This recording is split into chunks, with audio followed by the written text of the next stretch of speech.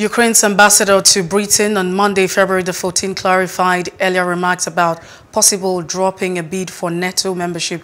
He's saying that the former Soviet Republic would not be reconsidering its attempt to join the military alliance. Steko said that the earlier report was a result of misunderstanding. Asked again if Ukraine was shifting its bid to become a NATO member, he said no.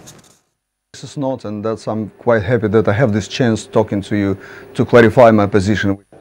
What I told him that we are not a member of NATO right now, and to avoid war we are ready for many concessions, and that's what we are doing in our conversations with Russians. But it has nothing to do with NATO, which is enshrined in the Constitution. That's not even delaying ambitions in NATO.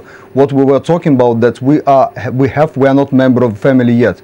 We have to look for something else, like, I don't know, bilateral agreements with UK, with United States. So on top of NATO, we are looking for some other arrangements which will allow us to survive at this particular ordeal right now. Hello, hope you enjoyed the news. Please do subscribe to our YouTube channel and don't forget to hit the notification button so you get notified about fresh news updates.